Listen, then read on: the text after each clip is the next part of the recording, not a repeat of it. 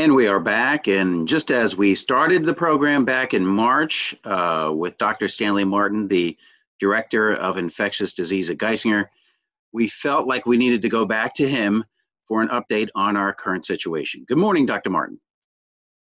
Good morning. So we haven't spoken in 3 months, and a lot has happened in that time. And I don't know if you'll dispute this or not, but not so much in our area. Do you agree with that? I mean, were we relatively spared from this? Well, we certainly did not have the enormous surge in central PA that we saw and are seeing in a lot of other areas of the country, right? I think we had a pretty timely intervention with putting in protective measures in place. That combined with the fact that, we're in a more rural environment kind of helps spare us from getting hit really hard like we saw in other areas of the East Coast and denser urban areas, particularly New York, of course. You did still have 500 people who are hospitalized and discharged. Yeah, in fact, actually, we're getting close to 600 now. Oh, okay. Yeah. So you still continue to see patients? Of course. In Pennsylvania, despite the fact that that we have done a great job of flattening that curve, as we said, right? The state of Pennsylvania continues to see, roughly 500 new cases a day. Now that's a far cry from the peak we were at in April. I think our biggest one-day count in April was something like 2,300. So we've come down quite a bit from then. But we still have it, right? We still have over 30 patients in the hospital throughout the Geisinger system with COVID. We continue to admit patients to the hospital every day with COVID, although again, numbers now much smaller than they used to be. The symptoms pretty much holding true still today than they were back in March and April? So yeah, that's a good question. Certainly, we know that the most common symptoms, the fever, the cough, the shortness of breath, those still are the dominant symptoms that we see with the sick people who have COVID. But we also note now that there has been probably a list of other symptoms that tend to be maybe a little milder. Things like chills, things like headache, things like even nausea or abdominal pain or diarrhea, which isn't maybe that frequent, but can happen and can still sometimes be a clue that the person may have COVID. We've also learned a lot about asymptomatic infection since we last talked, right? And we know that this illness is essentially a spectrum. And although we see the really sick people showing up in the hospital, there's lots of people with milder symptoms who are not necessarily being admitted to the hospital. And of course, there's people who are hardly symptomatic at all, have very mild symptoms, who aren't even showing up in a doctor's office, right? Or who don't have symptoms at all. And to what amount, how much of the disease that accounts for is still a little bit unclear. It's difficult to put your finger on, but some people estimate it's maybe as much as 20 to 50%. Now, is that something that could be determined with antibody tests, and is there a reliable test for that out there? So that's also a good question, right? So antibody tests are tests which look to see if you have a protein in your blood which has been made by your immune system as a response to an infection, right? And we do antibody tests all the time for all sorts of different types of infections. COVID is not unique in that situation. But antibody tests can vary in terms of their quality, let's just say that. And COVID, again, is no different. A lot of the tests that have been developed for antibodies aren't particularly helpful, and some of them are better than others. And the FDA is, I think, struggling a little bit with trying to put their finger on controlling some of the quality when it comes to these tests. But some of them are good in terms of picking up very specific antibodies. And again, all they can really tell us is that a person has been exposed to the virus. It doesn't tell us that they have it, doesn't tell us when they had it, and it doesn't tell us even necessarily that they now have anything resembling immunity, which is, of course, what most of us would hope an antibody test might indicate. Because there's some question, is there some question still at this time that getting the virus will make you immune from it in the future? Right. We'd like to think that there's some immunity that you get after being infected by the virus, and there probably is. But what is the durability of that immunity, if it exists, is really the question, right? With some infections, immunity can last a lifetime, right? I mean, if you had measles as a child, you're probably immune for the rest of your life. But with a lot of respiratory viruses, immunity can wane fairly quickly, maybe as quickly as 3 months. Maybe it's 6 months. Maybe it's 12 months. We don't really know just yet with COVID. So as far as determining those people out there who are asymptomatic, antibody tests, would that become a regular thing as we head into the future here to try to figure out where this stands? Or is testing and tracing still the way to go? Testing for active infection and tracing is still very much the priority. Antibody tests, if they're done, basically only can tell you a percentage of a population that's been exposed. So it can be helpful from an epidemiological standpoint, as we say, right? It can give you a sense of the degree of exposure that's happened in maybe in a certain community. As far as helping an individual patient, not so much. So are you guys still doing testing on a fairly large scale?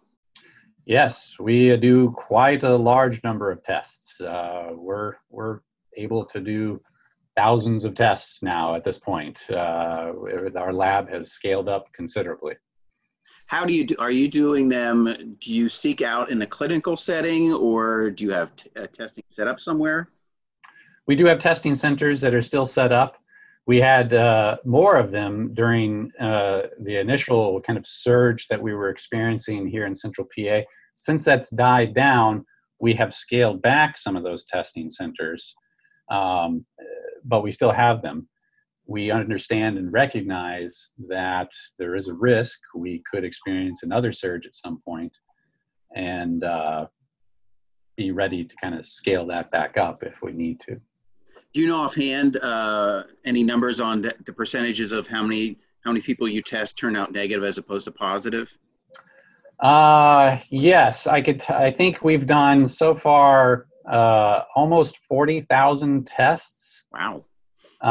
In the Geisinger system, and of the ones that have come back, the resulted, I think I'm looking at a number here, about 3,600 have been positive. Okay. So a little less than 10%. So that's still a fair number of people who actually turn out being negative. Oh yes, yes. Well, we try to have a low threshold for testing somebody, right? You know, a patient comes to the hospital, I'm having trouble with my breathing. We're going to test you for COVID, right? Now, odds are it's not going to be COVID. It might be something else, right? Maybe it's your heart. Maybe it's some other lung problem. But we want to make sure. What's interesting is that there are still symptoms out there for, I guess, other viruses or other diseases that are leading people to feel like they need to get tested. Yeah, and that's certainly can be, as this time of year, people start to experience a lot of seasonal allergies, right? And, you know, if you have cough, runny nose, congestion, is that just your allergies? Is it COVID? That can be difficult to distinguish sometimes. Obviously, fever would be definitely a red flag for COVID. As far as other respiratory viruses go, though, this is the time of year, we're lucky that this is the time of year when we see the smaller amount of other respiratory viruses, right? This is, of course, one of our concerns as we look to the fall, right? Because as we look to the fall, we know that influenza will be coming back around the corner, right? Because it does every year. And you can't distinguish flu from COVID just by the patient's symptoms.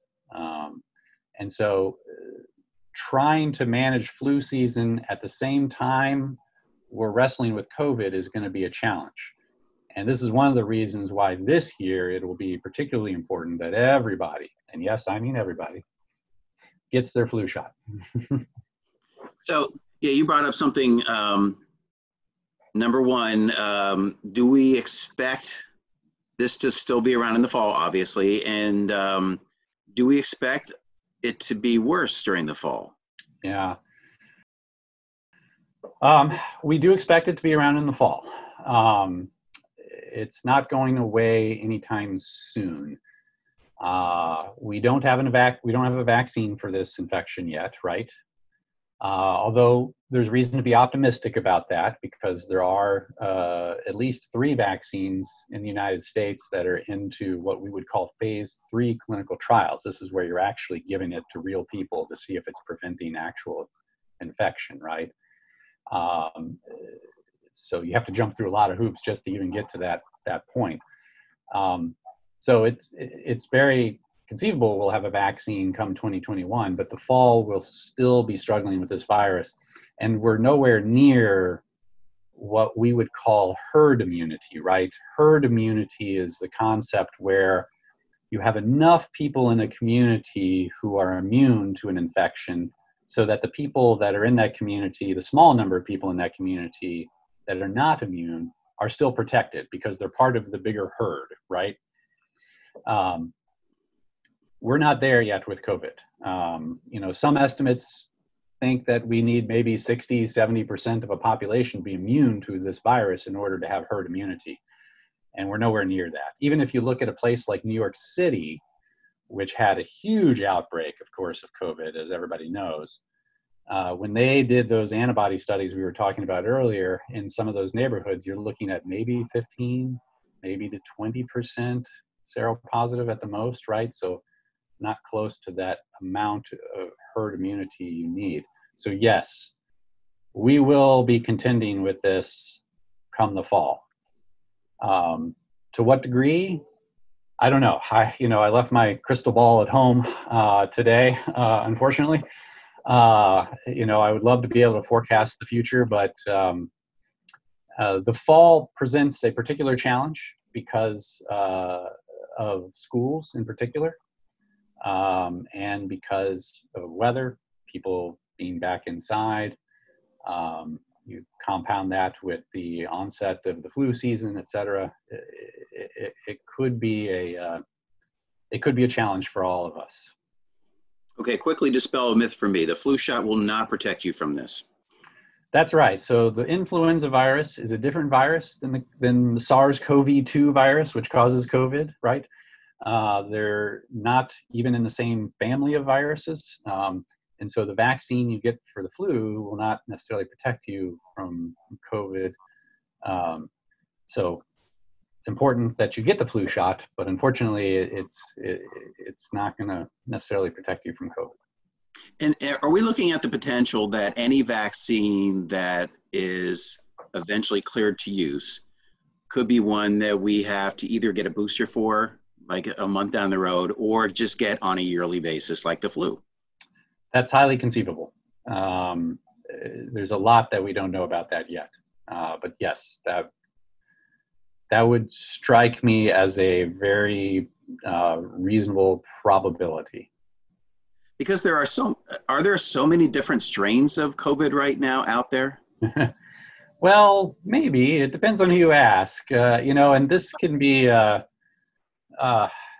this is debatable about what counts as a different strain of COVID versus just a slight variation. When you're starting to look at genetics of these viruses, and this one has a little bit of DNA which is slightly different. Even the people who are real expert virologists argue over what that might mean and what counts as a different strain. As far as we know from a clinical standpoint, we don't see anything significant as of yet. And getting back to the patients you've seen, you've had from what I understand, one child with this condition called MISC. I'm not going to give the name because I don't know it. And that's up to this point. That's it, right? Yeah, the multi-inflammatory system syndrome. Yes. So this is a very strange inflammatory phenomena that can happen in some children with COVID. And by children, we're also including, teenagers and even young adults, people who are in that 18 to maybe even early 20s range. But certainly teenagers and some children as well. This can be a very severe disease when it happens, causing all sorts of multi-organ failure, heart failure, respiratory failure, et cetera. It's very severe. Thankfully, kids tend to be healthy and pretty resilient, right? And with the proper expertise and care, a lot of them have done pretty well. So, okay, here's the big question, and I know you don't have your crystal ball. You've already said that. A lot of what's going on across the country, we're seeing enormous spikes, Texas, Florida, California. Yeah. Is that still the first wave? or are we talking about a second wave here? Yeah, I don't know what, that may be semantics if we talk about what's a wave versus not. But a lot of these states did not implement in a timely manner the kind of things we know need to be done in order to try to prevent these kinds of large-scale outbreaks. And unfortunately, it's been very consequential. I think Thursday, we saw the largest number of cases in the United States reported in one day, well over 39,000 cases. That tells you that COVID hasn't gone anywhere, right? Once you reach a certain point, it becomes very difficult to kind of put that genie back into the bottle. And these states are really struggling, unfortunately. So perhaps a consequence of reopening too quickly? Yeah, or are never really implementing some of the measures that we know help prevent that kind of outbreak, like the social distancing, like the mask wearing in public, like the diligent hand hygiene, and limiting gatherings of people in particular. Let's talk about masks for a second, because I honestly have never seen an issue quite like this one. How long do you think we're going to be wearing masks?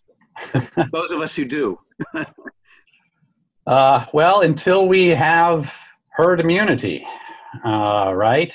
Until we have a population where we have enough immunity that the risk of spread in the community is significantly decreased. And so when is that going to be? I would guess that's not going to be until we have a vaccine available.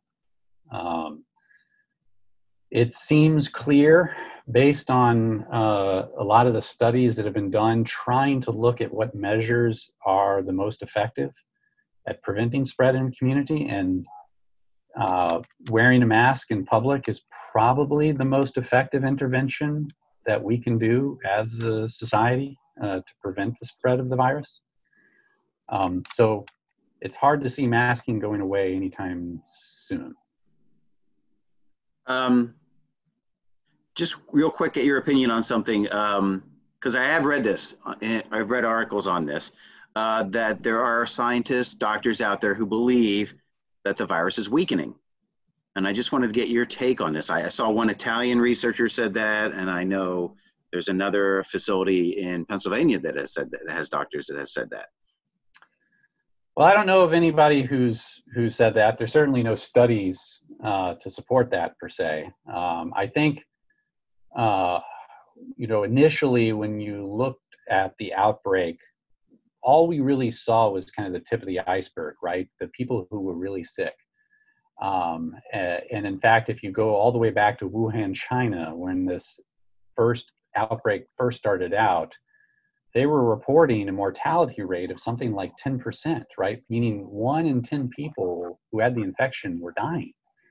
Now, it was clear that that was a warped perception, right? Because it was skewed. The only people that they knew about with the infection were the people who were the sickest people, because they were the ones in the hospital. They were the ones who were getting tested, right? Now we see that this infection is much deeper and broader than that, and it encompasses a larger number of people, many of whom have much milder symptoms. And we now know that the mortality rate is actually much less than that, right? It's probably closer to 1% or even less. So it's not that there's been necessarily a weakening of the virus. I think we've just learned more about, we have a more accurate understanding of it. How's that? Sounds good to me. So Geisinger continues to advance to continue to ease its restrictions.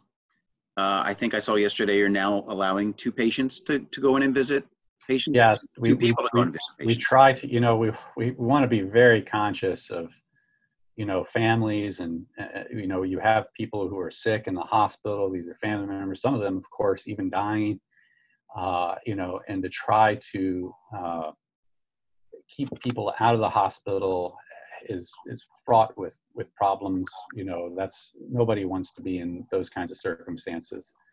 And so as the numbers have come down, we have really tried to be on top of this and looked at ways to try to make sure we can get people to be able to come in to safely visit their family. And that's the key, safe, right? We want to, the doors haven't been blown wide open, right? We still want to try to do this in as safe a manner as possible. And as long as the numbers permit that, we're going to continue in that vein as best we can. I imagine at this point, you must be pretty proud of how your colleagues have handled this whole situation. I am, actually. I have to tell you, it's been very stressful for everybody. As a nation, I think we've been stressed. And certainly a lot of my colleagues in healthcare have been stressed as well. But we all recognized, I think, that there's a job to do. And I think we've come a long way in learning about this virus and how to handle it. We made it through that big surge of patients, and we learned a lot about what we need to do in order to do that. And so I think if we do wind up seeing another large surge come through, let's say in the fall, I think we will be even better prepared for it from that standpoint. Well put.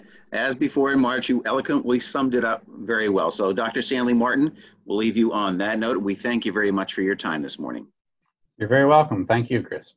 And we want to thank Dr. Stanley Martin, the Director of Infectious Disease with the Geisinger Health System, for his always incredible insight and information. And that's going to do it for this episode of In Your Neighborhood. Thanks for joining us. I'm your host, Chris O'Rourke. We'll see you again next time. Stay safe out there.